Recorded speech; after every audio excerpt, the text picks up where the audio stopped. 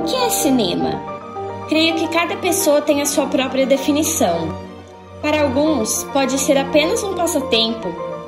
Para outros, uma forma de arte. Não sei se eu conseguiria colocar meus sentimentos pelo cinema em palavras, mas é ele que eu busco para acessar meus sentimentos. Lembro até hoje, quando tinha 7 anos de idade e assistia a última cena de Dirty Dancing todo dia antes de ir para a escola. Eu sentia algo, mas não conseguia descrever, mas me fazia sentir viva.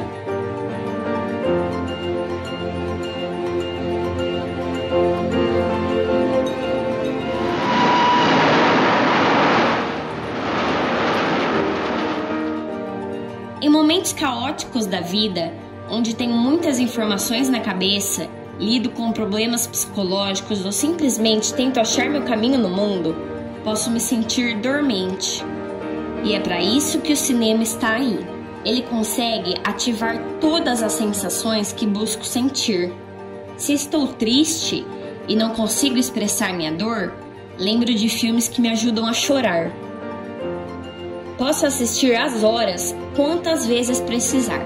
A sensação de ser compreendida sempre vai estar ali.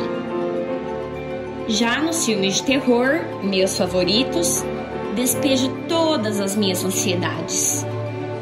Quanto mais eu me assustar, gritar com os personagens que não tomam as decisões mais inteligentes, ou torcer para o grupo de amigos ou a Final Girl escapar, melhor. Quero colocar tudo para fora.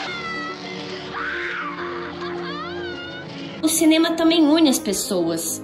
Não existe nada melhor do que assistir um filme com seus amigos favoritos, compartilhando de toda essa mistura de sensações que filmes nos proporcionam. É uma experiência sagrada. Então sim, posso dizer que o cinema está aqui para me fazer sentir. Seja êxito por assistir um filme com roteiro genial como em 12 Angry Men, fascínio por algum final surpreendente como em Jogos Mortais, ou simplesmente admiração por assistir algo tão bom e interessante que te motive a querer contar suas próprias histórias.